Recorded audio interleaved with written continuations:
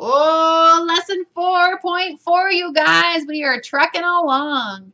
Now, if I were to ask people to describe you in 2 words, what do you think they would say? This week, we are looking at what 2 words described Paul. What were the 2 most defining characteristics about him? You guys have any ideas what they would be? I would say integrity and determination. Paul had integrity and he was determined. Paul was so determined to be faithful to God and transparent to the elders of the church who supported him.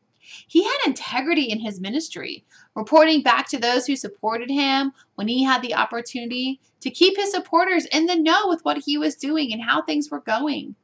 When rumors started to circulate about Paul wanted to be certain to clear the air so that there would be no doubt in the church leaders' minds what he was doing.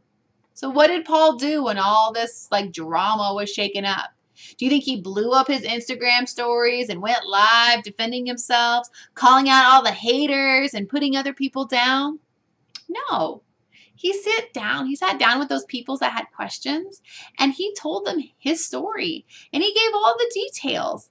Paul believed in accountability, and he knew it was important to be accountable to his fellow believers for his actions, especially the church that had sent him out in the beginning. So not only did he give a complete report, but he also listened to and submitted to their advice so that further accusations couldn't be made against him about being all about himself or just pushing his own agenda. Paul's humility and accountability helped him maintain trust with the believers who supported him. Now, accountability is not a bad word. It's not a bad thing. Biblical accountability leads to wise living, which is a combination of knowledge of God through His Word and the experience of living that out to the best of one's ability. I want to challenge you guys to find people who will help keep you accountable. People that will encourage you to live right and live for the glory of God. And I pray that you would be bold to speak that kind of love and truth into the lives of those people that you know.